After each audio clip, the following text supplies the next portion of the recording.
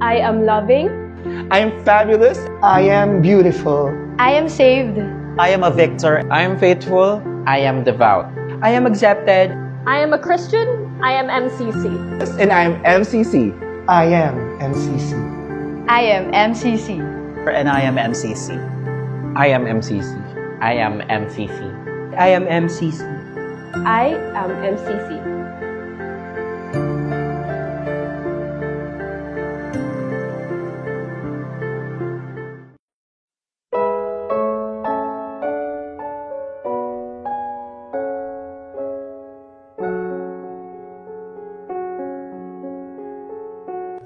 We light the first candle of Advent, and may its light be a prayer of and for hope for ourselves and the world.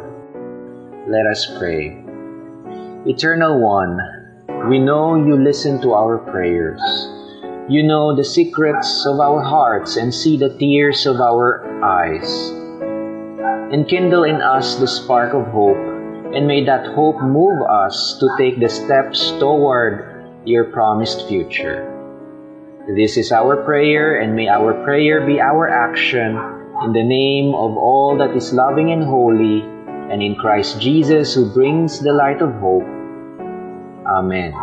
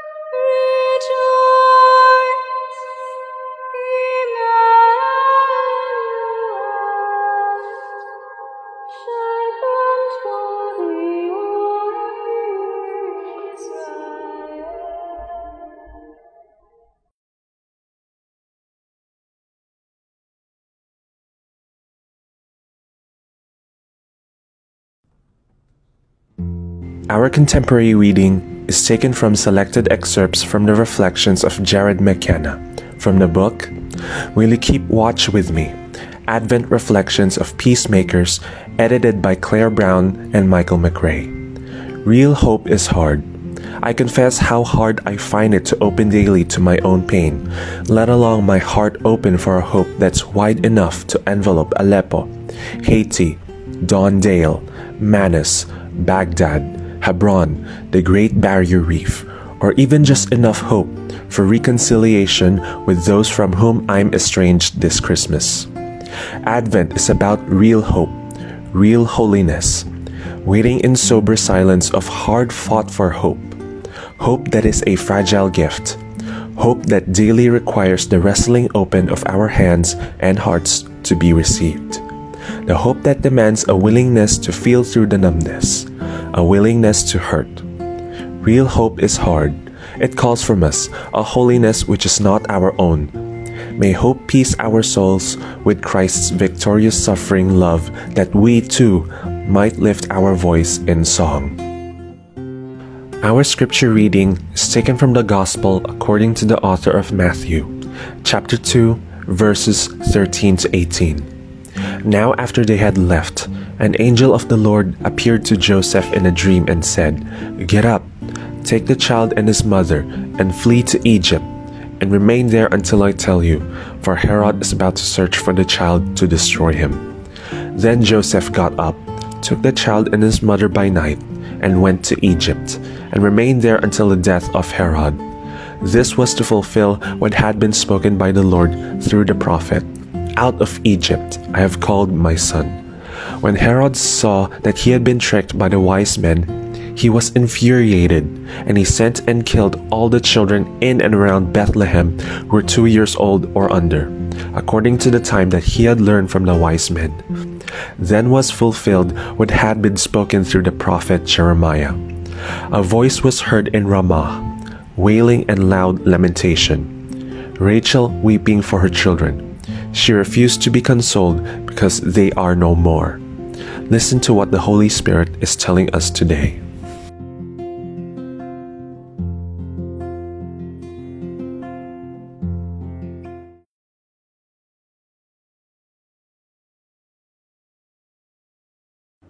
So, it is already Advent. No? Malapit na ang Pasko. And for our Advent sermon series, our preaching series for Advent, we are using the book, Will You Keep Watch With Me? Advent Reflections of Peacemakers, edited by Claire Brown and Michael McRay. And for today, we are looking at the reflection of Jarrod McKenna. So Jarrod opened his reflection by saying that hope is hard. And for me, para sa akin, hindi lang hard, hindi lang mahirap ang hope. It may also seem meaningless and useless in the face of suffering and pain. You know, minsan, ewan ko kung naranasan nyo na yun, na pag nasa gitna ka ng something na problema o pinagdadaanan, something na challenging sa iyong buhay, para ang hirap ma-conceptualize or maramdaman o maisip yung pag-asa. Hence, in saying that hope is hard, Jarrod lists places where there is great suffering. Naglista siya ng mga lugar na merong matinding paghihirap, which perhaps Jarrod was able to witness, visit and witness such places that had or continues to have great human suffering. But Jarrod also invites us to see that hope remains hard even when you are relatively comfortable. No, minsan mahirap pa din kahit na wala tayo dun sa sitwasyon ng matinding kahirapan o matinding suffering, minsan mahirap pa din yung hope. No, in the face of family relationships that was cut off many years ago because of abuse or trauma. Continuing to hope may seem not only difficult but also painful when you are a young gay man, a young gay boy, or a young lesbian girl, or when you are young and transgender, and you are trapped in a home that is conservative, Christian conservative, which threatens your mental health and perhaps also puts your overall safety at risk. Hope may remain difficult or meaningless in the face of loneliness during this Christmas season. Minsan mahirap yung pag-asa pag mag-isa ka at nakakaramdam ka ng loneliness, ng pag-iisa. And this is especially true for the elderly.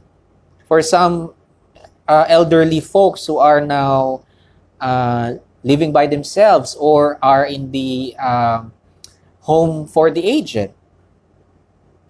Loneliness perhaps worsened by the isolation and limitations imposed by this pandemic. Diba? Lalong mas nagiging mahirap yung loneliness ng Pasko because mas lalo tayong naging restricted ngayong merong pandemic. But even when you are comfortable, mahirap pa din, no? And lalo ngayon, mahirap dahil marami sa ating mga kababayan, so hope is even more difficult because some of our kababayans experience the devastation of the typhoons. So napakahirap ng pag-asa pag ikaw ay sumisigaw ng saklolo mula sa bubungan ng iyong bahay at para bang walang nakakarinig sa iyong paghingi ng saklolo. And your home is submerged in flood waters. But even when you are comfortable and unaffected by COVID or by Typhoon Rolly and Typhoon Ulysses, you may still have felt hopeless witnessing the devastation, destruction of property, loss of life, and with them, the ill-preparedness and incompetence of the highest government official. So, even if hindi ikaw mismo yung nakaranas nung COVID or nung mga bagyo, nakakaramdam pa rin tayo ng kawalan ng pag-asa dahil nawi-witness natin.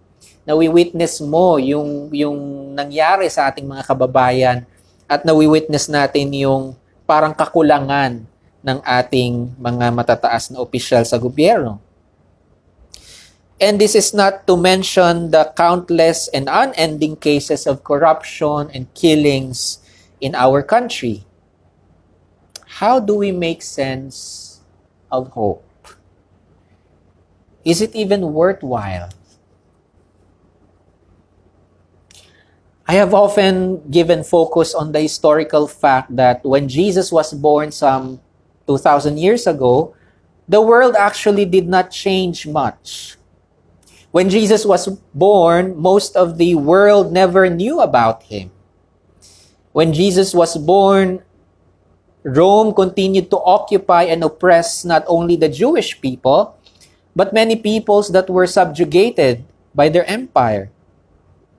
The Christmas story, according to Matthew, tells us that when Jesus was born, Herod the Great ordered the slaughtering of male children under the age of 2 years old, thinking that he will be able to get rid of the prophesied Messiah by doing what the Pharaoh did many centuries ago. And long after Jesus got nailed to the cross and was raised from the dead, as the four Gospels tells us, and as our faith affirms, Rome continued to crucify and torture people. The social and religious system continued to cause suffering among the people. Majority were still poor and exploited. Many social and religious customs continued to exclude and ostracize people. Women were still treated as objects to be raped and to be used. And 2,000 years after, and even when Christianity has become a dominant religious institution and culture in the world, things have almost remained the same, only with a different face, and now having a much bigger and global scope. Yet we can also say that many things have changed. Meron din naman nagbago. Many things have changed in the last 2,000 years of human civilization, especially concerning civil rights, democracy, and the overall quality of life for most people. Things shifted and moved even when it took 2,000 or more years. When I was thinking about hope, nung ako yung nag-iisip ng tungkol sa pag-asa dahil ngayon nga ay Advent. Advent is the season of hope and hoping. And when I was writing this sermon way ahead of time, I came to the conclusion that when we speak of hope, future, ano bang naisip natin pag hope? Future. Diba? Pag tuwing iisipin natin o tuwing ipipreach ang hope, ang hugot nito palagi ay yung nasa hinaharap. Something in the future. A vision of better days and better times to come.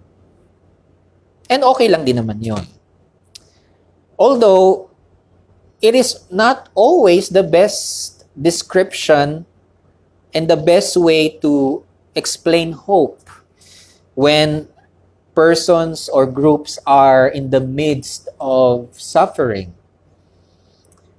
We often define hope in relation to believing things will change for the better sooner or later. And I do confirm that oftentimes people and situations do change. But when you are in the middle of a storm, a crisis, or imminent danger, we really cannot see hope we really cannot see hope or a vision of the future. We might even feel painfully offended. Minsan mararamdaman mo parang nakaka-offend pa nga when someone tells us in the middle of our struggle to keep on hoping. So how do we make sense of hope? How do we continue to hope in the midst of this pandemic and of the several typhoons that came to our country? Para sa akin, for me, we have to turn towards movement. Movement. Look at and analyze the movement or the actions we are taking or about to take. Perhaps a spark of hope can be ignited from moving.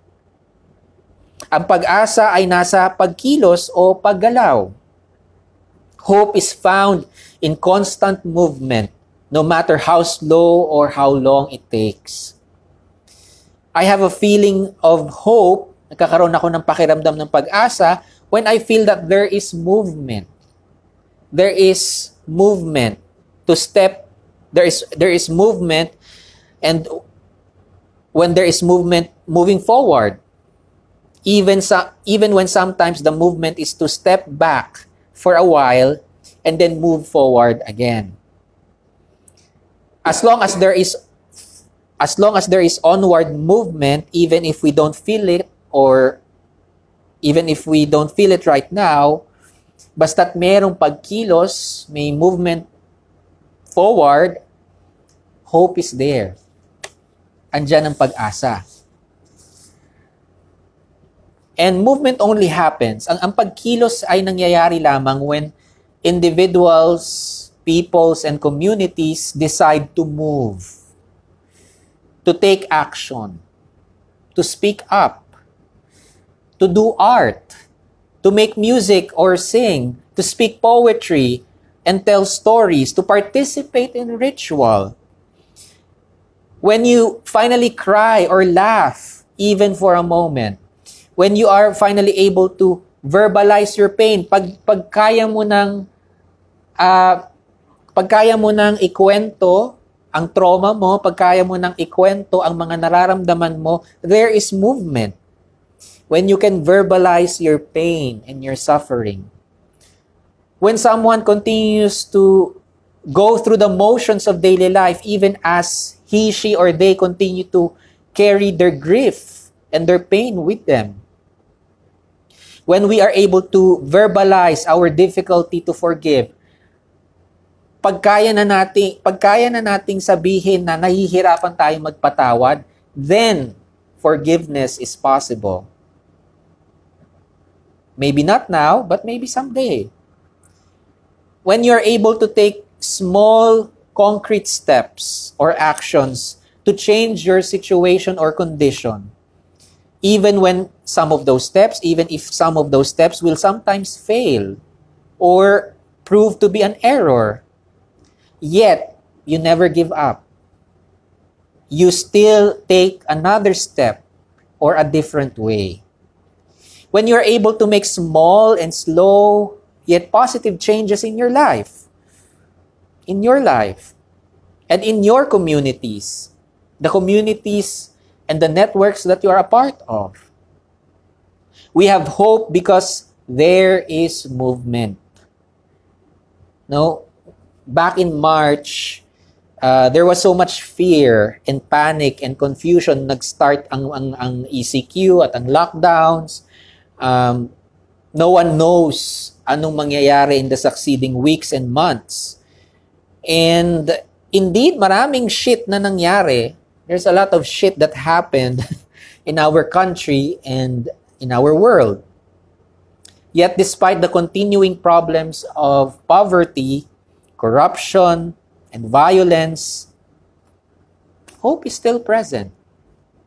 Andyan pa rin yung pag-asa. Hope is still present because people continue to push forward.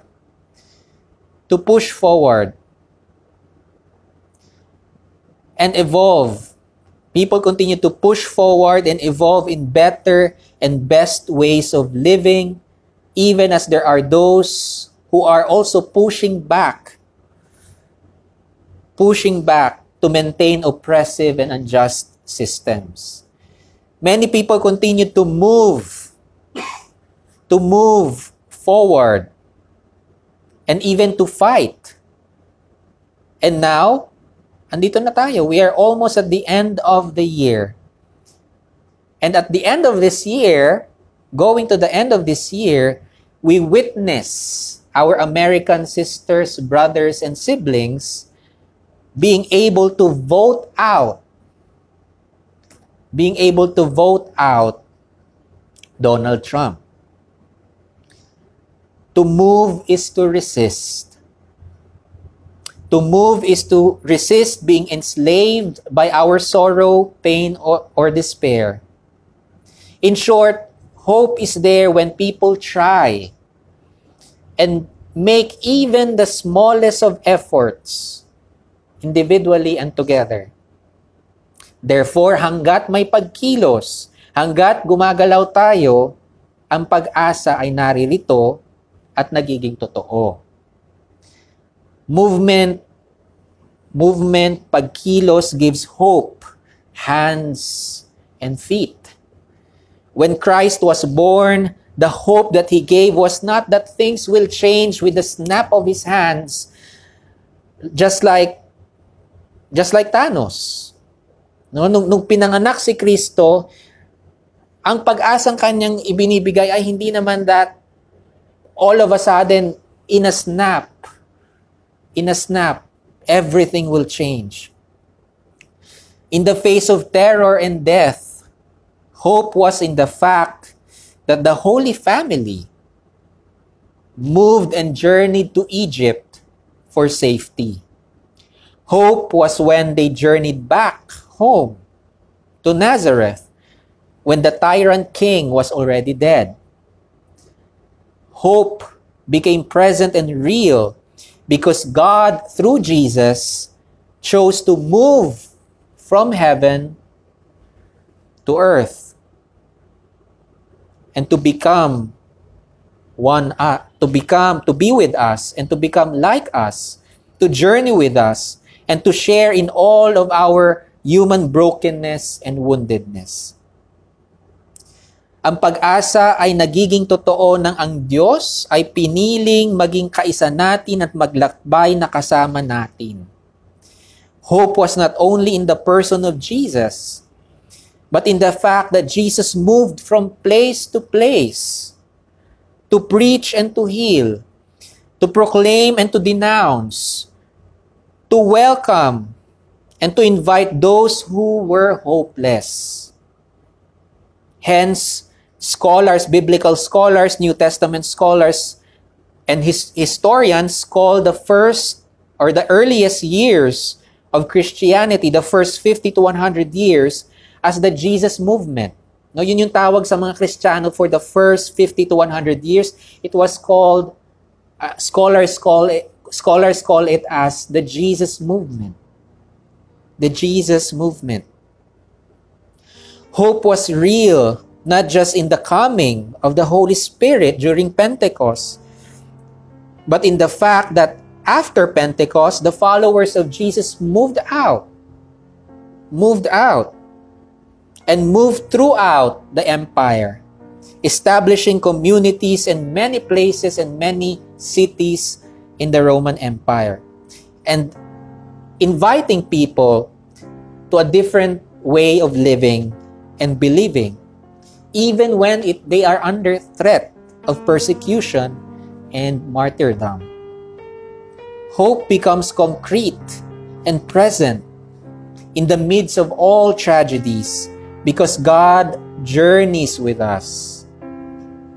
God journeys with us and through the people that we encounter along the way, the strangers we encounter, and even the people that we will lose along the way.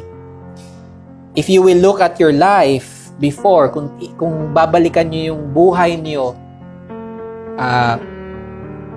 1 year, 2 years, or many years ago,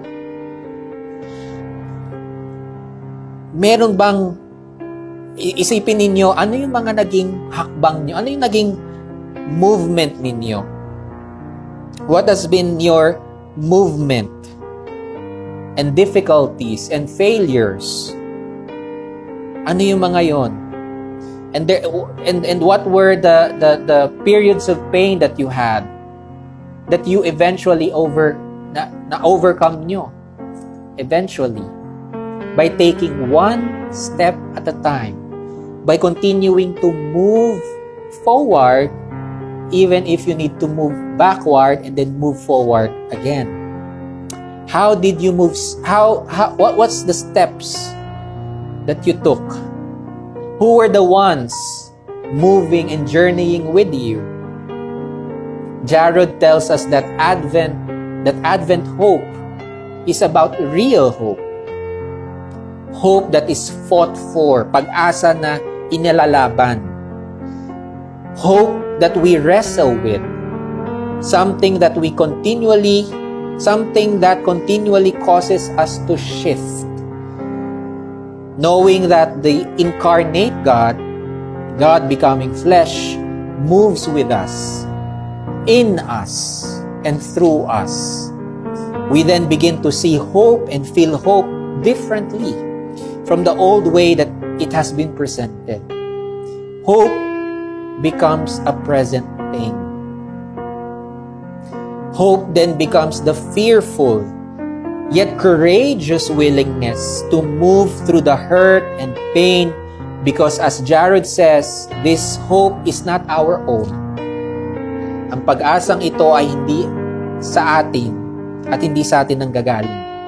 This hope is embedded in the movement and is actually from God. Pag-asang pagmamayari ng Diyos at nagmumula lamang sa Diyos. As we come to terms with everything that has happened so far in this pandemic, in each of our personal lives, witnessing the typhoons, or even the eruption of Taal early this year, my hope is that your hope will be found in the ways that each of us, that each of you are willing to move, the ways that you are willing to move through the challenges and struggles we are still going to face. To hope is not to wait in vain. Although in our movement, from time to time we rest, from time to time we stop. For even Jesus stopped to rest and pray and have a meal with his friends, but only so that he can move and travel further the next day. So the real and simple question for today, in this first Sunday of Advent, the first and real question about hope is, what are the steps and actions you are doing to move, to shift, and to change your situation and your condition? Who are the people who are helping you to move, to change, and to shift your situation and your condition? In what ways are you helping others? In what ways are you helping others to also change their difficult situation or condition? In closing, I want to draw our attention to the animated movie that most of us, if not all of us, really love. Finding Nemo. I really like that feel good. It's a feel good animated movie, Finding Nemo. In the face of scary pathways, unknown regions of the ocean, in the face of sharks and all other predators, we follow Dory's advice. No matter how reluctant or scared we are, we follow Dory's advice. Keep on swimming. Keep on swimming. As Dory kept on swimming with Marlin in search of his son Nemo, so is Christ. Can you imagine Jesus Christ as Dory in your life? So as Dory kept on swimming with Marlin in search of his son Nemo, so is Christ with us in our journey and in our pain, in our searching. Even if we don't know how or where we are going, where life will take us, the hope of Advent and Christmas is found in our shared movement. In our shared movement. We keep swimming together. We keep moving. Amen.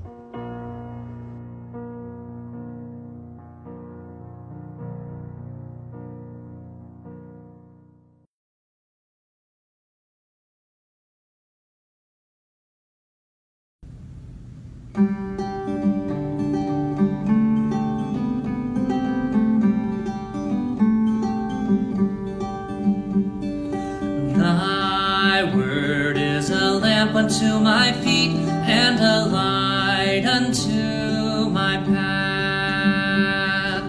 Thy word is a lamp unto my feet and a light unto my path.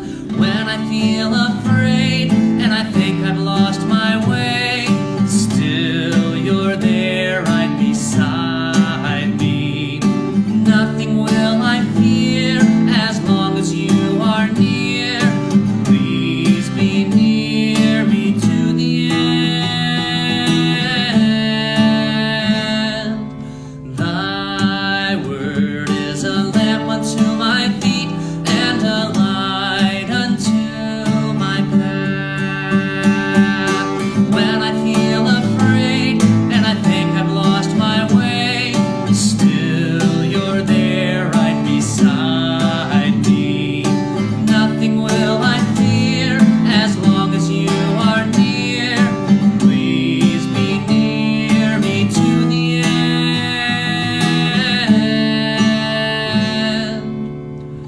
Thy word is a lamp unto my feet and a light unto my path.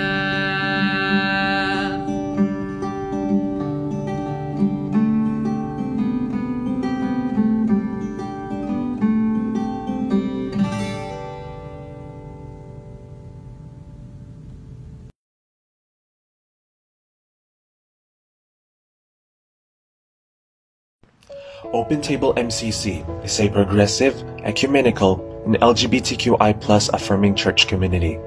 We have continued our ministry for LGBTQI+ persons even through the pandemic.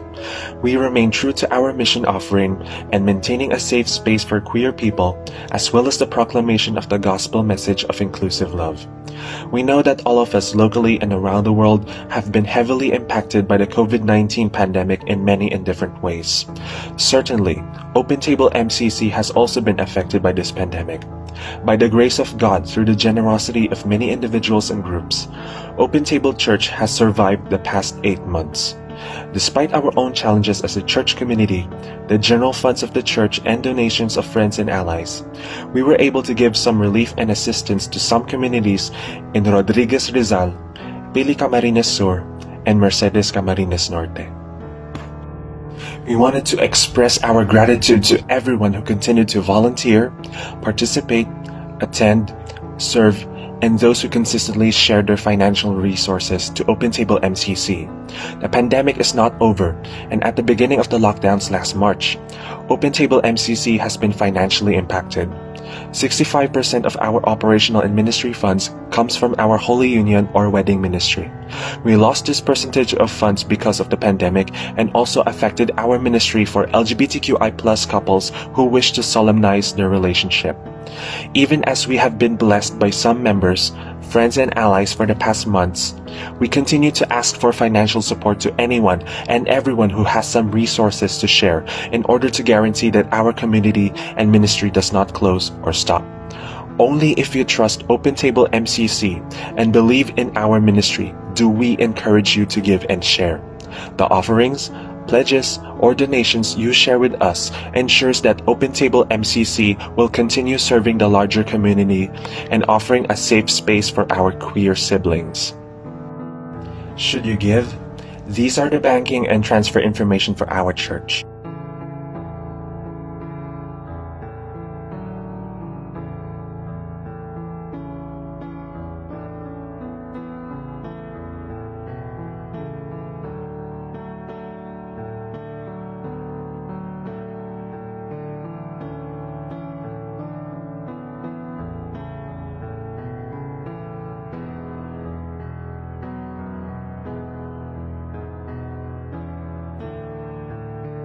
If you'll be depositing or transferring your offering, donation, or pledge to us, please send us a clear photo or a copy of the deposit slip or transaction with the date and amount information.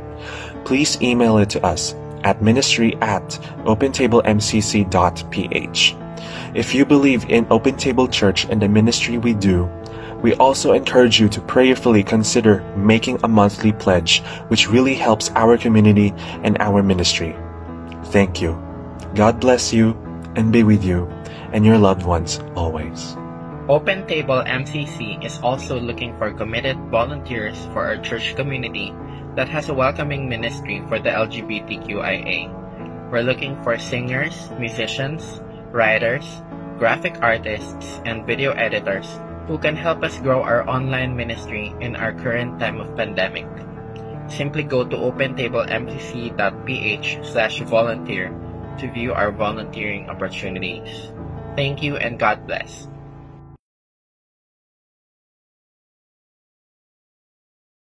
Sumainyo ang Panginoon. Ilingap ang inyong puso at isipan sa Panginoon. Magpasalamat tayo sa Panginoon nating Diyos. Dakilang may likha na puspos ng pagmamahal at awa. Ang iyong pag-ibig, kami ay nilikha mo sa iyong wangis, babae, lalaki, bakla, lesbian, transgender, intersex, queer, itim, puti, at kayumanggi. Lahat ng gender, sexuality, at lahat ng kulay at hugis, at pagkakaiba. Kaming lahat ay nilikha mo sa wangis mo. Kaya naman, may nagpapasalamat at nagpupuri sa kabutihan ng pag-ibig mo. Ngunit ngayong kami ay nababalot ng lagim sa pandemya, nasalanta ng bagyo dahil sa pagkawasak ng aming kalikasan at pagkagapos sa kadena ng kawalan ng katarungan. Hilumin mo kami at bigyan ng pag-asa habang malugod na nag-aantay sa pagparitong muli ni Jesucristo. Minsan nagkatawang tao at sa amin ay nagkandili. Sa aming pighati at pag-aantay, nawa ang bawat kilos namin at salita ay maghayag ng panalangin sa kanyang itinuro sa amin.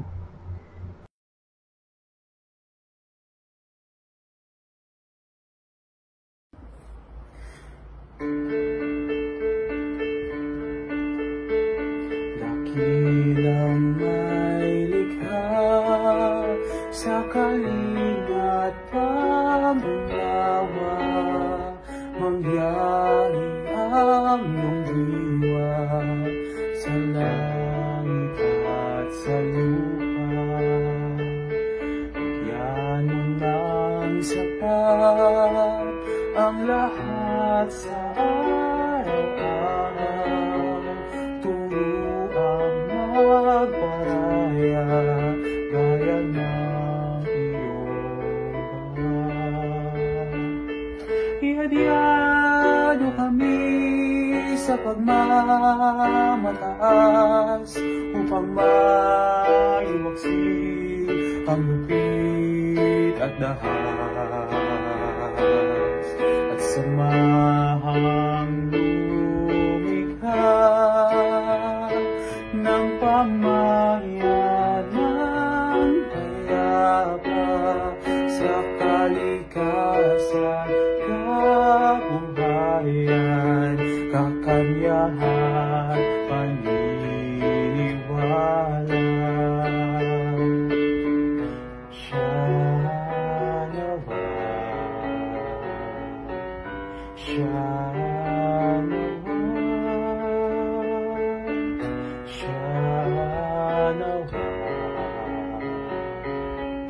Noong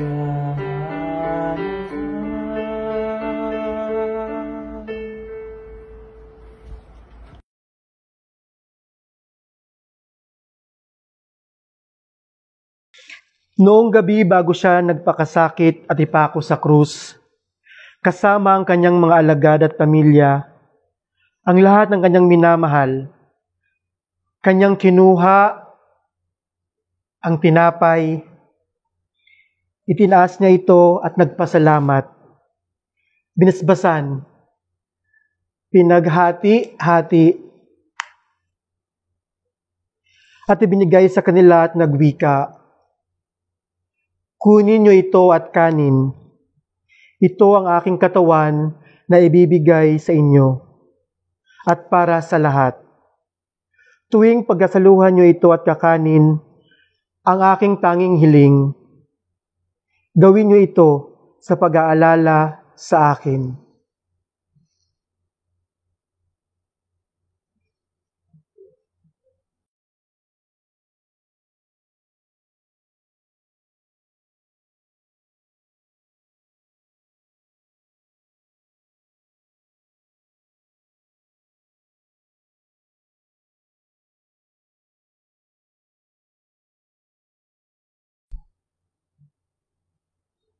Matapos ang hapunan,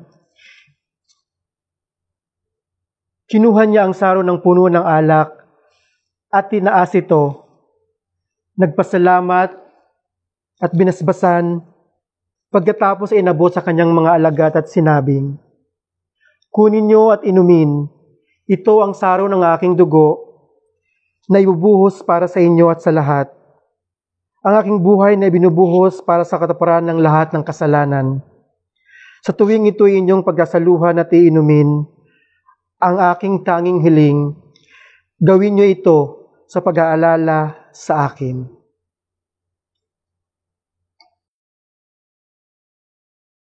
Panginoong Diyos, aming dalangin, iyong ibuhos ang Espiritu Santo sa mga biyayang ito at sa mga tinapay at inumin sa oras ng aming pagkakatipon sa angmang dako. Naroon ang bawat isa sa amin, upang elementong yaon ay aming maging katawan at dugo ni Jesucristo para sa ipapakinabang namin. Para sa amin, ang mga ito ay naging tinapay ng buhay at inumin ng pagpatawaran ng pagkakaisa. Gayon din naman, puspusin mo ng Espiritu Santo ang bawat isa sa amin na nagkakatipon sa pagsamba at pananampalataya upang kami rin ay maging katawan ni Kristo, naglilingkod sa mundong uhaw sa pagmamahal.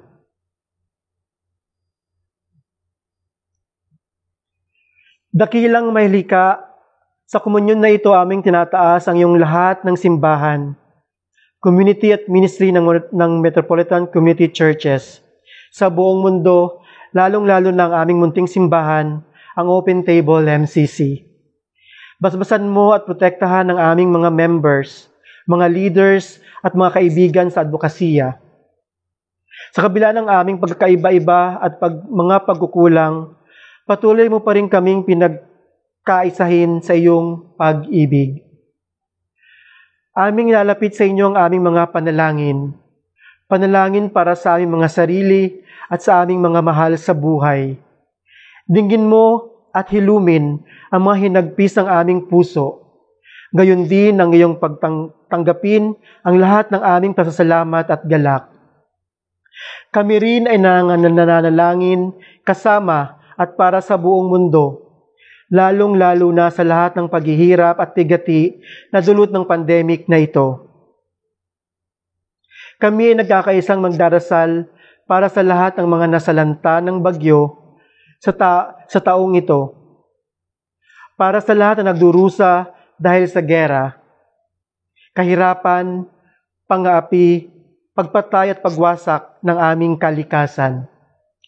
Inililiip namin ang lahat ng aming mga panalangin, kaugnay sa lahat ng mga panalangin ng banal, propeta, mga martir, ng may nag-aisang pagtawag sa pangalan ni Jesucristong Emmanuel, Diyos na kasama ka namin.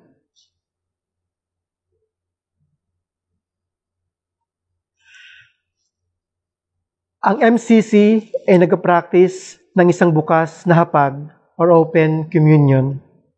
Ang ibig sabihin nito ay hindi kayo kailangan maging member ng MCC or kahit ano pang simbahan para makakomunyon na kasama namin. Ang lahat ay welcome. Lumapit kayo, bitbit ang inyong mga kalungkutan at pagdududa. Lumapit kayo, bitbit ang inyong mga pangarap at minimithi. Sino man kayo at anuman ang inyong pinanggalingan, lumapit kayo at tatanggapin ang pag-ibig at pagpapala ng Diyos kay Kristong Jesus.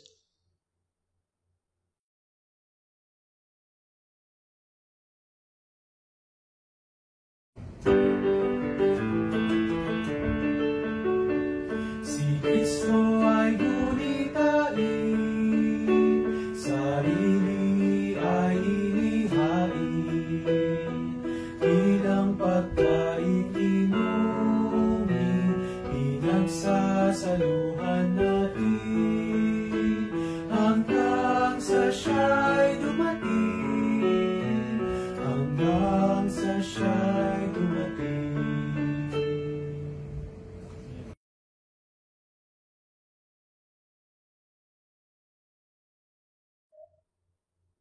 Naway gabayan kayo ng katawan ni Kristo sa anumang inyong mga naramdaman ngayon. Tandaan ninyo, si Kristo lang ang ating pag-asa at ang ating sandigan.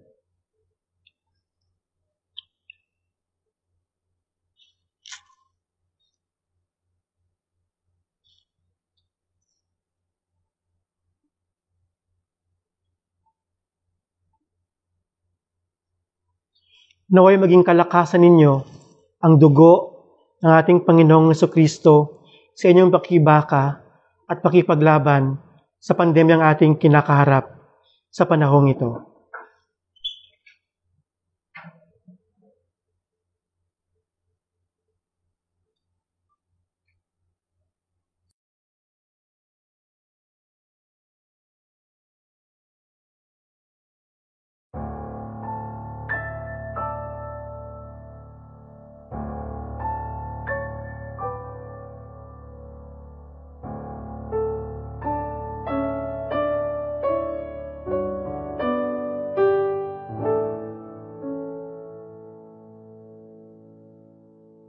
There is a voice, a still small